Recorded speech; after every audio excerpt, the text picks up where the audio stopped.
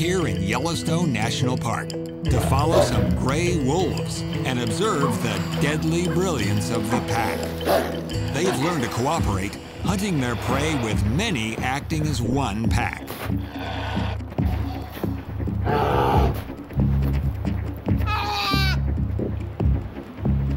This mother grizzly knows how to protect its cub and itself.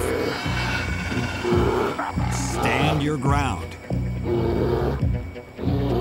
Don't be intimidated. Don't let the gray wolves run you down.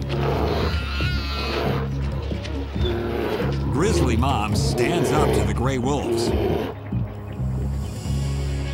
And eventually, they lose interest.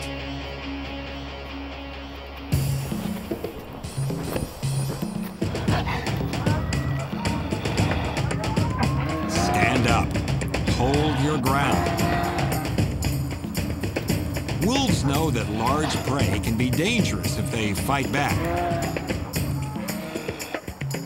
What the wolves want is to get their prey on the run. Like, for example, this herd of elk.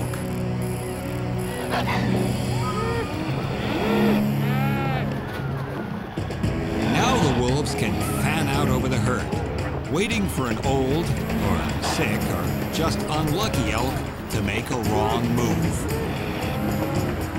The alpha male leads the hunt.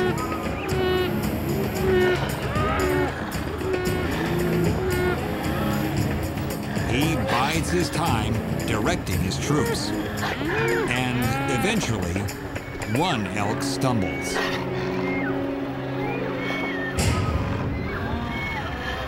The hungry wolves quickly surround the faltering victim.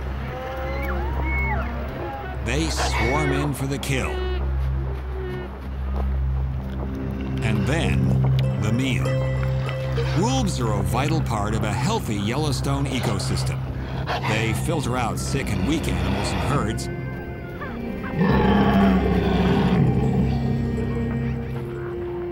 and help scavengers survive by providing leftovers from their hunts. This coyote, however, is not only a scavenger, but also a competitor who's been interfering with the kills of the pack. So once again, the wolves use cooperation to guard their turf and drive out the intruder.